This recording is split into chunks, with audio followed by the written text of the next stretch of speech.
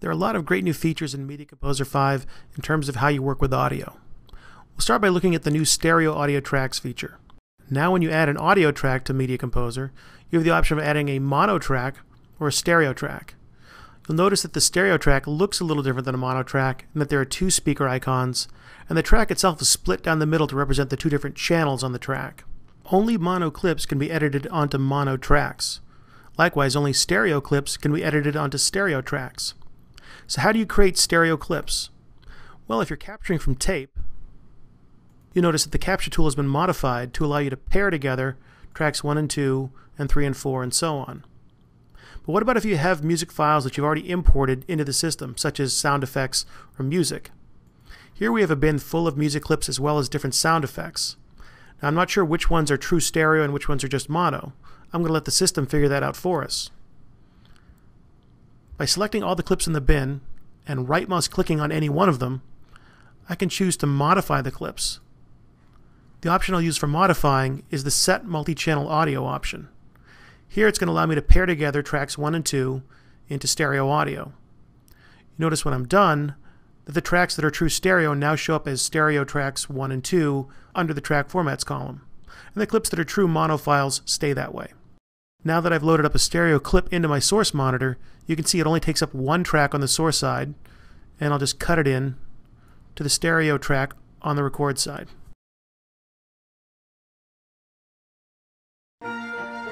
My name is John, and I'm different than most people here. So very simple to work with stereo audio now in Media Composer 5.0. Probably notice some other subtle changes to the audio tools inside Media Composer. First and foremost, that we no longer have a speaker icon on each track to allow you to mute and unmute a track. Now you can actually solo or mute each individual track. So if I'm done working on track 4 with the music bed, I can just mute that track. My name is John, and I'm different than most people here.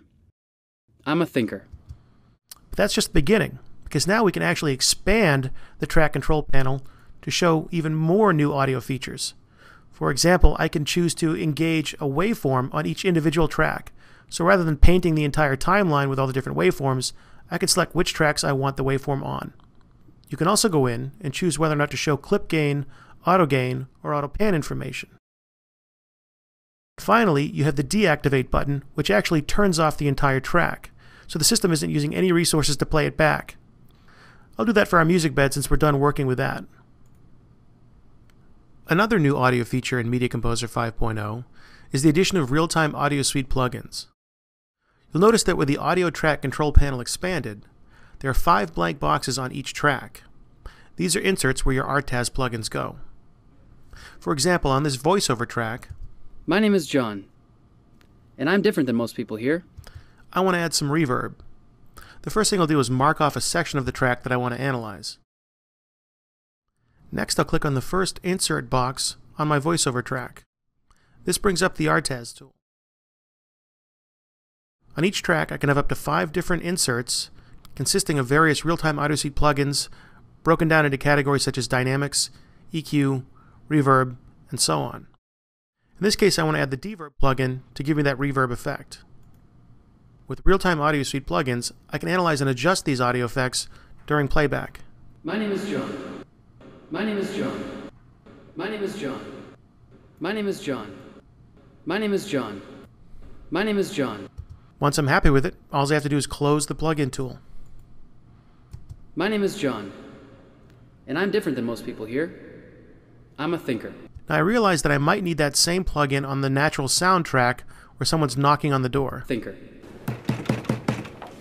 Rather than recreate that all over again, I can simply option drag a plugin from one track to another. Or if I want to use this later on in a different project or different sequence, I can save these plugins back to a bin.